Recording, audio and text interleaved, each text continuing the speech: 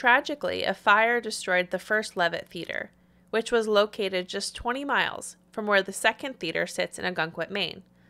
Original owners Annie and Frank Leavitt built this theater in 1923.